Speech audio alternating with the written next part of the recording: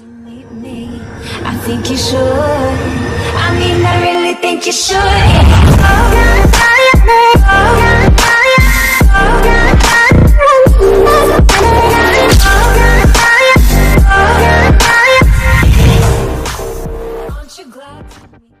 G'day guys, it's Jar here and welcome back to Dream Daddy. We're about to go on our date with Hugo the teacher, or Hugo Mr. Vega. And then in the next episode we will finally choose who will get our second date. This is like The Bachelor. I'm going on a date with Hugo. Apparently he's turned on some muscles. So, and what do you never leave the home without my glasses? You're not even wearing your glasses. Okay, let's just message Hugo. Try not to make assumptions about people. That is a good dad tip. Try not to make assumptions of people because you're usually wrong. Just don't assume things. Drink plenty of water. Drink a full glass of water in the morning to help wake up. That is true. It actually does help you to wake up. Because it gets your system going and your blood going and just it gets your whole body ready for the day. Drink water. Hell yeah. So, in the last episode we went out with Matt, I believe it was. Was that his name? Yeah, Matt. So now we're going out with Hugo. And navigate to Hugo's dad book page and type out a message. Hey Hugo, great seeing you at the barbecue. Wanna hang out sometime? I'll wait for a few minutes before my computer dings. Uh-oh. Whoa, hold on, that's a lot. I'm so glad you messaged me. I'm definitely wanting to hang out, but I have a favor to ask. Our class is going to a field trip to the aquarium today, and one of our chaperones is called in sick. Is there any possible way you can come by replacing them? Oh no. I think about it for a moment, man. A lot of screaming kids that I'd be accountable for, and they're in middle school, probably the worst age. I completely understand if you don't want to or can't make it, but I'm gonna be here with. But I'm gonna be honest with you here. It's the middle school class. I need as much help as I can get. Amanda silently chugs into the kitchen, pours herself a bowl of cereal. Morning, Amanda. Morning, Pops. Hey, how was middle school for you? Bad. But no one likes middle school. It's 3 years of bad acne, crying, and being generally terrible. Everyone sucks. No self-aware, it's just a bunch of hormonal teachers locked in a gross old building for 40 plus hours a week, doing long division and starting fights over, I don't know, pizza day? Top 40 pops? Middle schools should be avoided at all costs. What's your middle school experience like? Well, we don't really have middle school in Australia. Well, it's not as popular. So I think middle schooler is what, 4, 5, 6 now? Because year 7 is now part of high school for us. So how was year 4, 5, and 6? I honestly thought it was fine, to be honest. There was nothing really out of the ordinary for me. I had friends who... No, they were all wronged in some way, shape, or form. They were terrible to me. No. And wait, I was terrible then too. It's all rushing back to me. Middle school was awful. I have repressed it for so long. No, middle school. It was actually fine. Dad, did we just have a breakthrough? I think we did. Grab the ice cream, grab the couch, we're going through our therapy session again, hon. See, middle schools are reprehensible. Wait, why are you asking me about middle school? Oh, Mr. Vega requested my help to chaperone the middle school class to the aquarium. Just wanted to know what I was in for. You get to go to the aquarium? Are you kidding me? The last field trip I got to go was to the clam chowder factory. They didn't even give us clam chowder. They gave us square pizza at clam chowder factory. Oh, is that why you won't eat clam chowder anymore? Hey, you're lucky. The last school trip I went on was to a literal dump. Not even kidding, it was to an actual dump with my school to show us how much rubbish we produce. This was in year 7. Do you think a bunch of year 7 kids are gonna care? No. It was kind of cool though because there was some things we could do, but mainly was us sitting on a bus looking at piles and piles of trash. Yeah. No, it's because Bobby Wellington threw up in one of the vats of clam chowder and I'm the only one who saw it happen. It haunts me. Right, let's leave that story firmly in the past. Anyway, You should just do it. Mr. Vegas sounds like he could really use the help. Plus, you get to hang out with the cool fish. Amanda, I get kind of weird about aquariums. The ocean makes me nervous. What? Are you worried that a whale's gonna pop out and touch the tank and swallow you whole? Can you not put that fear into my heart? No, it's in my head. Well, do they have penguins there? Right. Yes, they have penguins there. Then it's settled. Penguins outweigh fear of the ocean. I mean, that's pretty good. I sit back down at the computer and let Hugo know that I'm available. He tells me to meet him at the aquarium and gives me the address. I grab my keys and kiss Amanda on the forehead before I head out. I arrive at the aquarium to find the school bus has beat me there. Preteens huddle around their teacher in small groups, yelling at each other and goofing off. Every teacher looks like they're at their wits' end. Hugo jogs up to me looking frazzled. Oh, I can't remember his voice. I'm so glad you're here. Hugo! It's been a debacle all morning. We're short-handed and most of the kids won't stop screaming. I'm sure you know is the case with all middle schoolers. I lived through at Amanda at 12. I'm all too familiar. Great. Well, it's you and me chaperoning a group of 10 kids. They're over here. Hugo walks me over to a gaggle of preteens who are all sitting on the ground playing on their phones.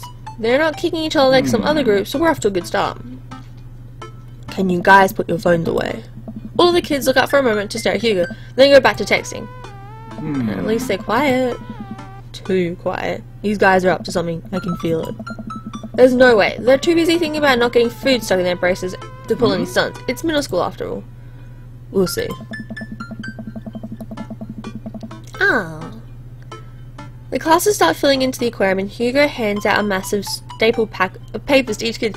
I remember when we did this! We did something like this in year 6. We went to the Adelaide Zoo and we got given this pack and we had to like find all these different things.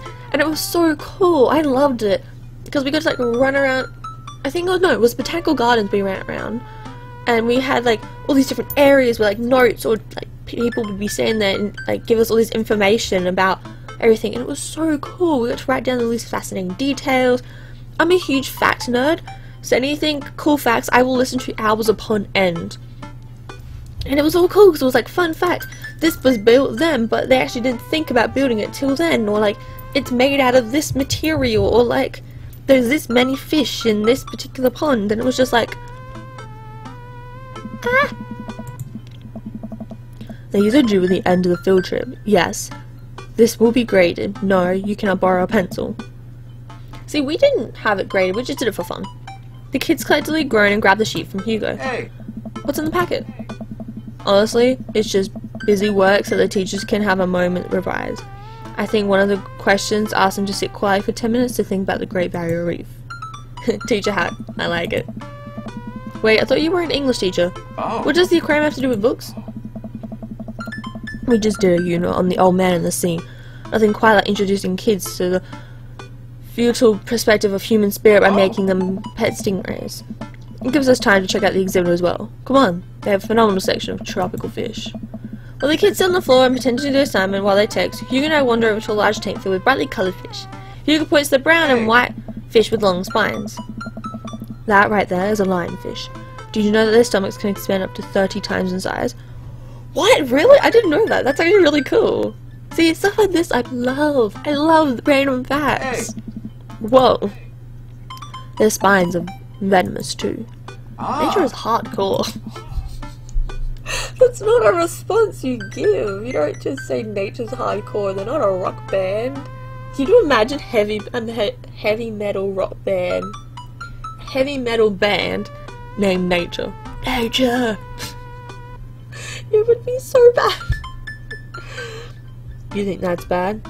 Take a look at this one over here. Hugo points to a smiling, grumpy looking fish hanging out near the bottom of the tank. That is me when I get home from work. Just grumpy and just wanting to sit on the floor and do nothing. That's a stonefish, the most venomous fish in the world. Again, me when I get home from work and I haven't eaten. I'm just like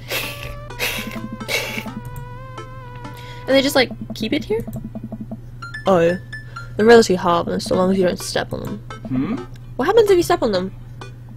Tissue necrosis. Damn, dude. Hey. Cool. Nature's wild.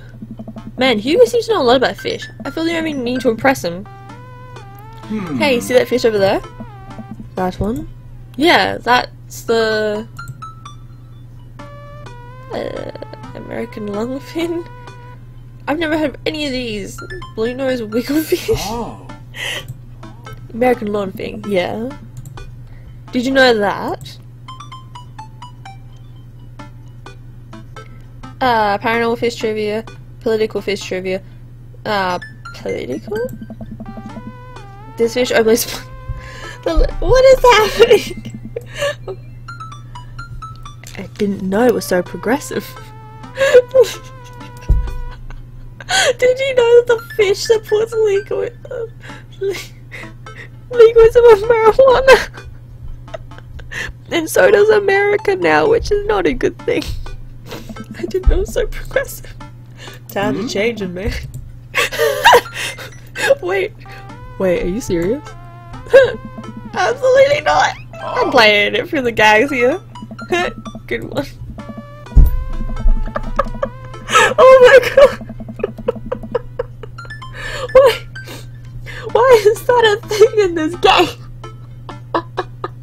Oh my god. That was, oh my god, Game Grumps. Oh, I love you guys so much. We led the kids to another room. Sharks, sea turtles, eels, and other marine life swimming around in massive floor-to-ceiling aquariums. The kids begin to try to take selfies with the shark.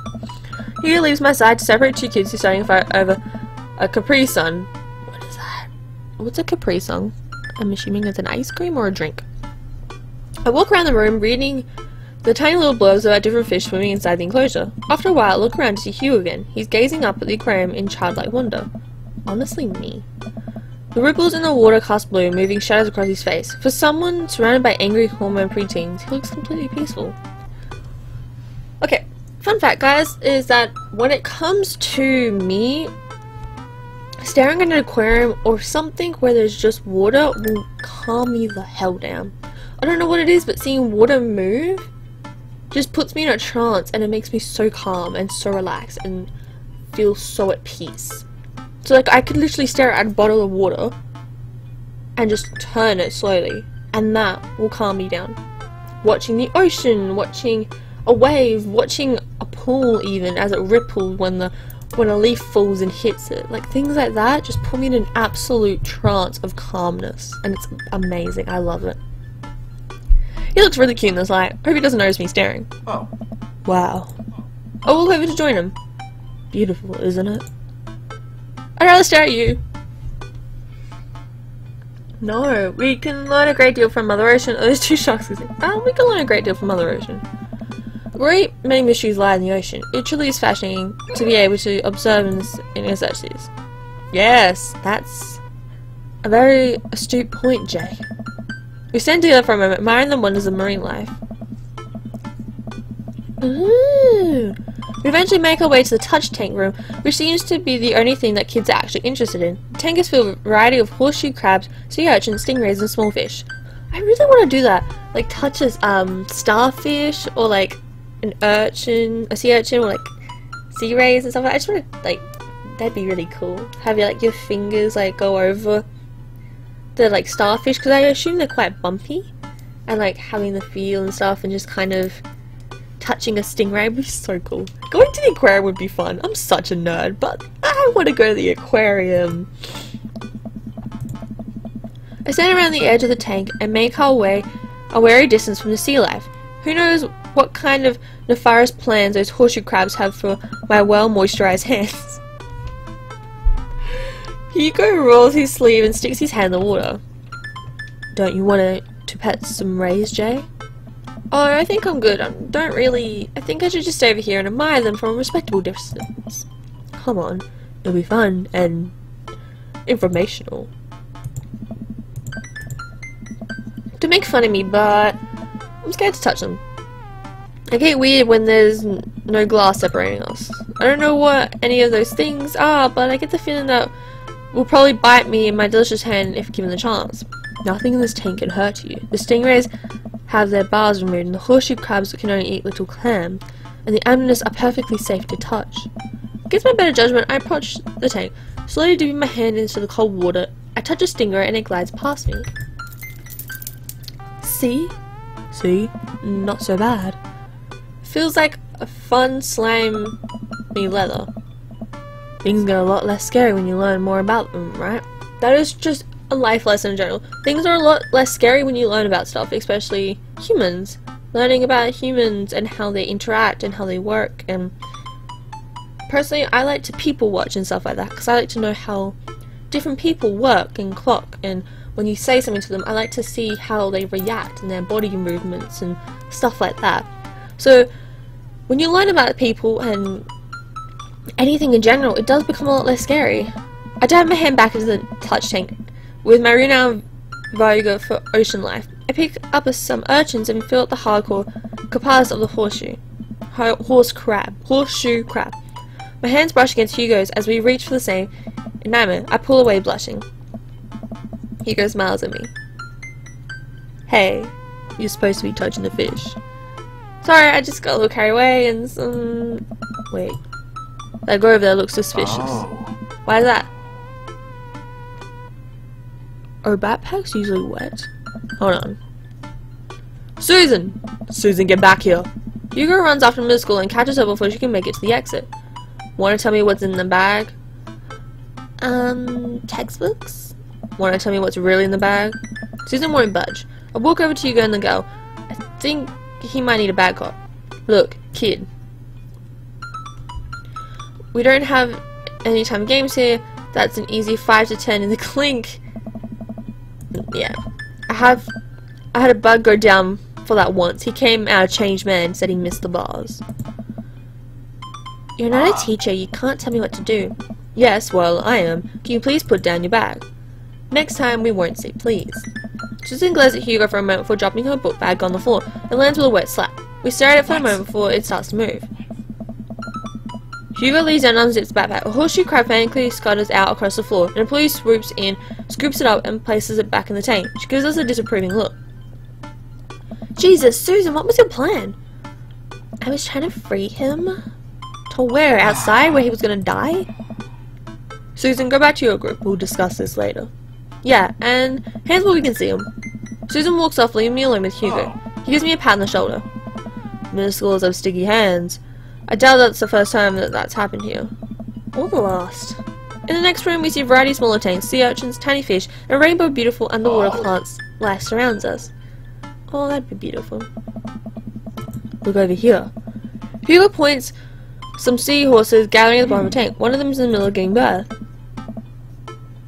That's actually the male seahorse. Sort of takes fatherhood to a new level, doesn't it? Hey kids, come check this out. There's a male seahorse giving birth. A low murmur from students. They just jump back on their phones. What do you mean? That'd be so cool to see a male seahorse give birth. Fun fact, male seahorses can even give birth and then get pregnant in the same day. What? Really? Hey. Man, we thought we had it hard. I actually didn't know that. Oh, I like Hugo. He's full of facts and knowledge. Oh, this is getting hard. I wonder if they have a deal with their kids, awkward teenagers use too, however many thousands of them. You seem to know a lot about marine life, Hugo. It's not really my specialty, but I do make a point to learn as much as possible whenever I can. I think that learning shouldn't end when you leave school. We should challenge ourselves to find out more about the things we don't understand every day of our lives. Because if you stop learning, I don't think you'll ever be able to grow or change as a person. I 100% agree with that. Learn about things you don't know about, and even learn more about the things you do know. Because the things you do know, there's always more to learn about. Now, I love YouTube and I love doing what I do, but I'm always learning constantly every single day that I do it, or every single time I do it. I'm always learning. Just as much as I'm learning every single day, whether it's at school or at home or just in my own personal life, I'm learning more and more things every single day. And it's amazing and I love it. Good point. But I still don't trust the ocean. We'll get there. We finally make our way over to the favourite part of the tour, the Arctic exhibit. Hey. Do we get to see the penguins? Yeah. Yes, we get to see the penguins. Yay. Hell yes. Penguins!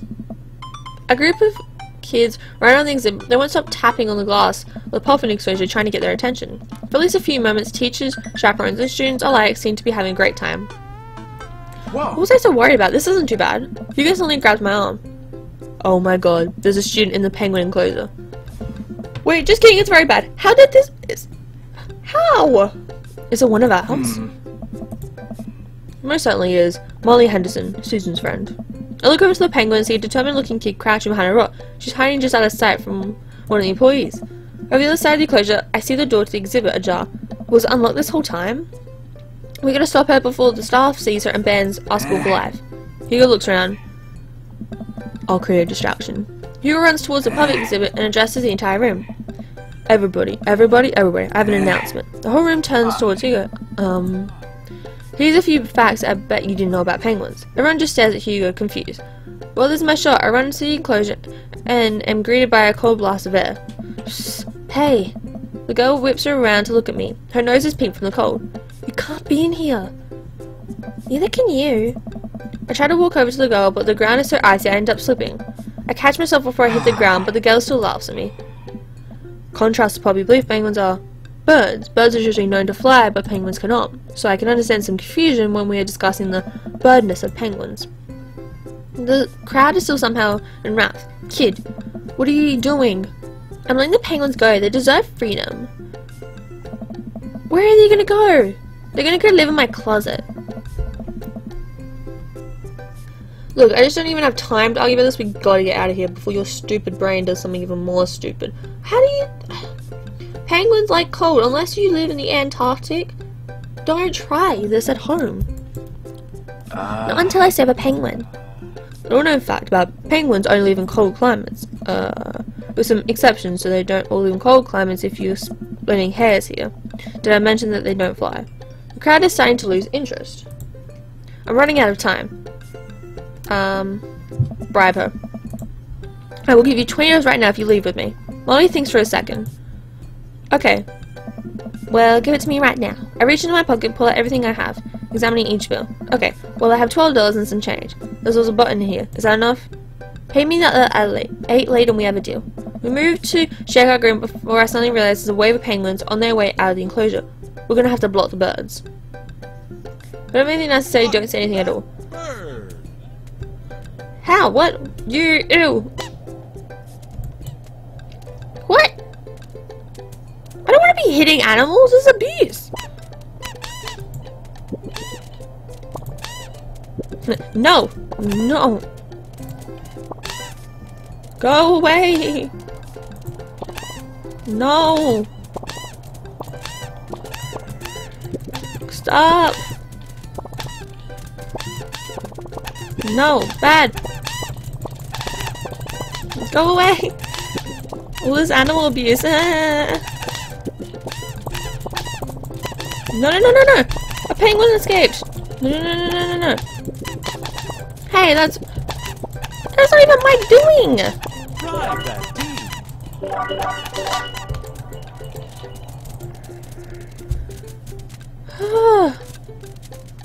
Okay, they're escaping through that. That's not even my fault. Oh, thank God.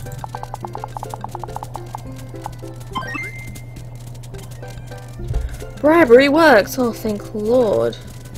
Everyone needs to know how to use power tools. That's true, I think. Call someone if you're thinking about them. They probably want to hear from you. Aww.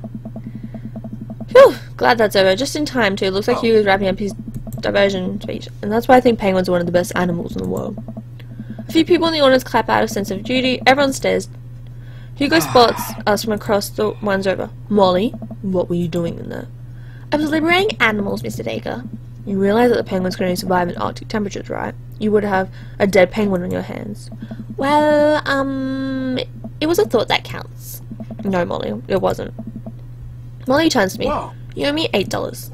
What? Just pay you later, kid.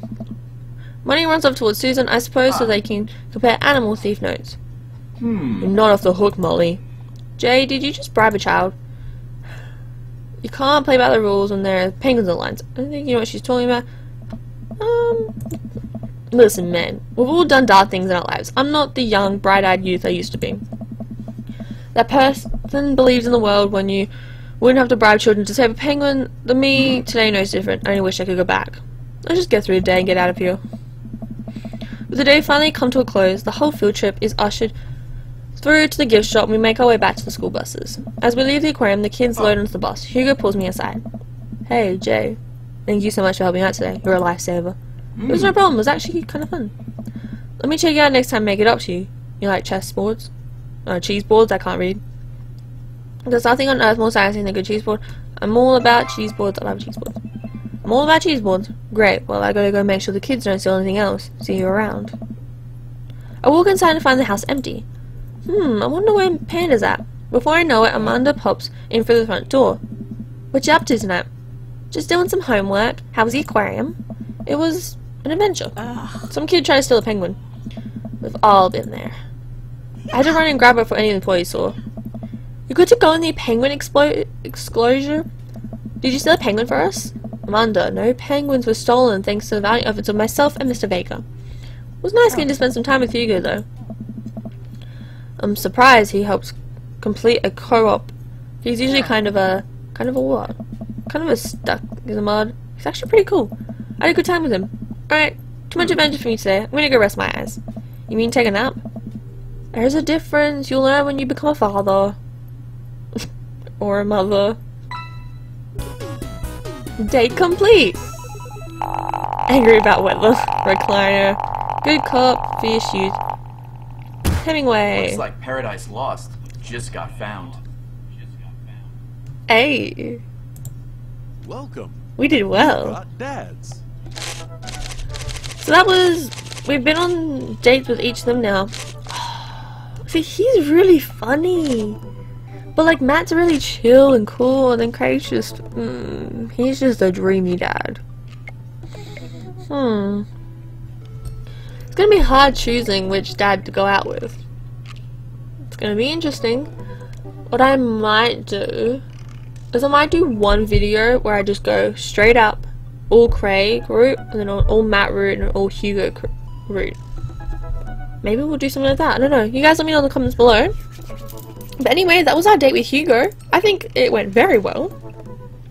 Quite successful. And I don't really know. He seems like a really fun guy who has a lot of jokes and is just quite funny and really cool. But still, he's like a cool, but like, he knows when to be funny, but he knows when to be serious at the same time, which is really nice. Anyway, you tell me who I should go on a date with next, either Craig, Matt, or Hugo. Let me know in the comments below. Alright? Anyway. Alright, see you guys in the next video. Sarcasm out. Don't forget to like, comment, subscribe, and I'll see you guys in the next video. Bye bye. See ya. Oh, now I have to pick who to go out with. Decisions.